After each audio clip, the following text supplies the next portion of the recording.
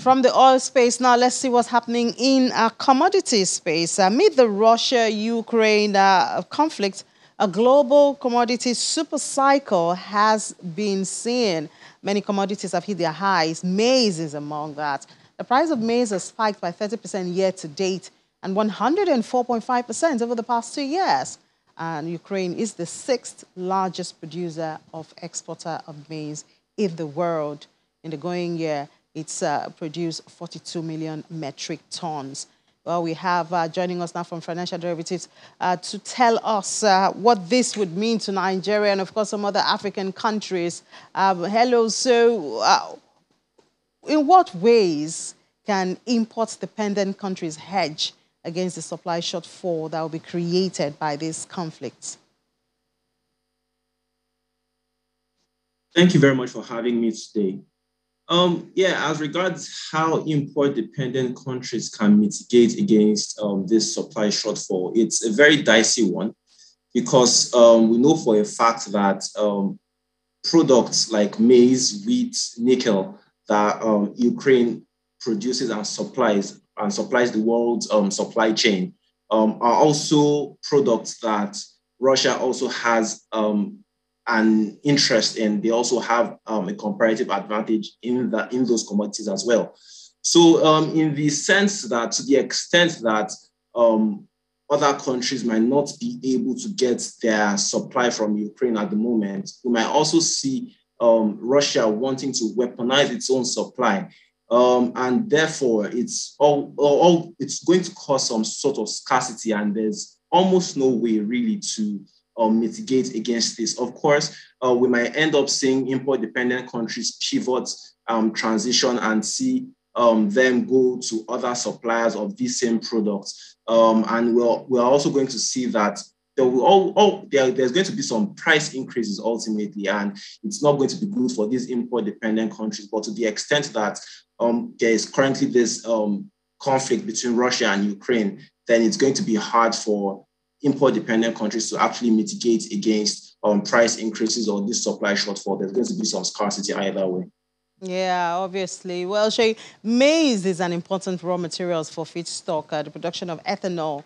The global demand for industrial ethanol has grown steadily in the recent years. How do you think this surge in ethanol demand will impact dynamics of the maize market in Nigeria, especially at a time like this when Ukraine cannot contribute its quota to the global supply? Yes, we should note. It basically goes back to the rules of economics, demand and supply. Increased demand for a particular product from which we also get ethanol will subsequently lead to an increase in prices. And subsequently, if there's a supply shortfall, then of course it's even going to cause even more increase in prices. So to the extent that Nigeria has a comparative advantage in this regard, the U.S. Department of Agriculture estimated that we produced about we're the 14th largest producer of maize in Africa in 2019, 2020.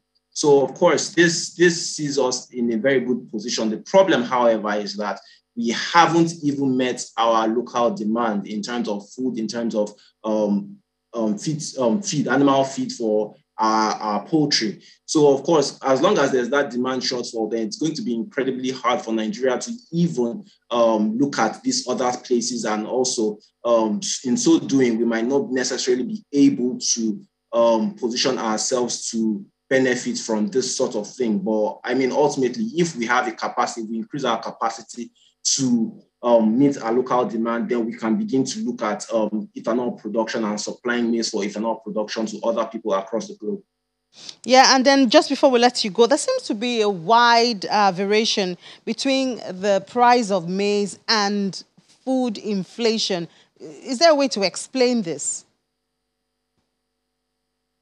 Okay, yes, ultimately, I think we need to look at the composition of the CPI basket. Now, we know that food makes up about 51% of our CPI basket, and we need to look at how much of a contribution maize has to that CPI basket.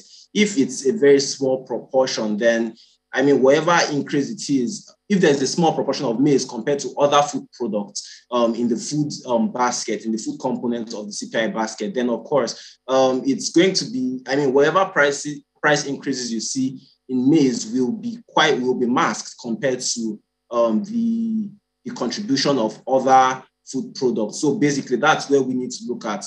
And ultimately, that's why there's such a disparity, because if the composition of maize is small, then of course it's not going to be significant when it comes to looking at the headline inflation numbers or food inflation numbers.